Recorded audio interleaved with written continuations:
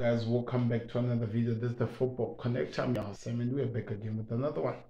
Liverpool just swallowed Leicester by 3-0 under the lights at the home ground of Leicester City, in a game that was expected to be the scariest game of the season for Liverpool in their top 4 chase. You know what? We are not supposed to be believing into this thing, but as time keeps going and going, things are starting to make up and actually show up maybe the direction of where this season will be going for Liverpool. Okay, so now what it means is that Liverpool are only left with 2 games, which is Aston Villa at Anfield and Southampton, the final game. While they are dealing with Manchester United, who are on top of them by 1 point, which still has to play Brighton, Chelsea and Wolves. And Fulham, sorry. So what is expected for Liverpool to have any chance of top 4? They expect either Manchester United to drop points in either Brighton or maybe Fulham, to be honest with you. But yeah, I think Brighton is the game. The Bournemouth is the game.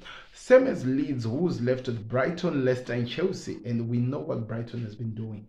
So you could be hopeful of that one. So what Liverpool are doing here, they're just on a hunt. They are believing that the top 4 is 1 point away from both Newcastle and Manchester United. That's not a bad thing for a team that was not even expected to be near even the Europa positions.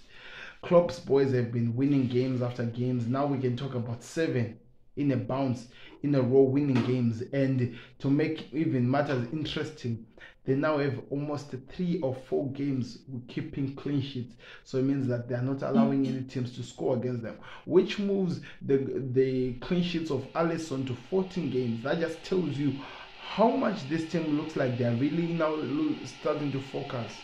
So what are we expecting from Klopp's boys? Okay, today's game was interesting. None of the strikers scored. Yeah, Darwin Núñez did not even play. Maybe he has an injury, because I think he was alongside Roberto Firmino. Maybe there's an injury. Cody Gakpo, he was doing everything that he has been doing, and I felt like he was dropping a little bit deep today. It feels like he's playing from the midfield coming out, the same role that Roberto Firmino has always been doing, but it seems like it's a hybrid of a striker, if you know what I mean.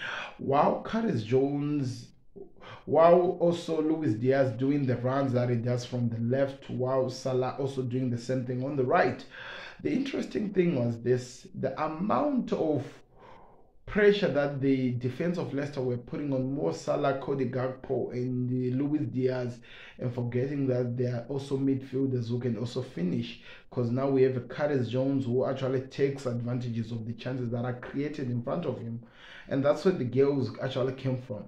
But the interesting one for me was the second goal and the 3 assists that Mo Salah had.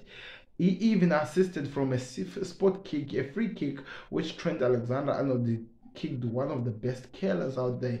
He has been doing wonders in this new hybrid position of his, which he has been playing.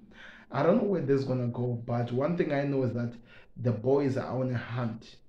Any of the teams above us that slip up, we are finishing in top 4.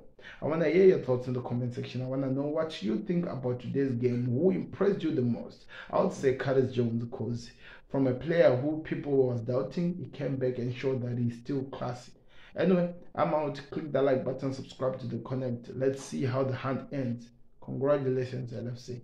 And I'm really worried for Leicester, because relegation is very close. We're out.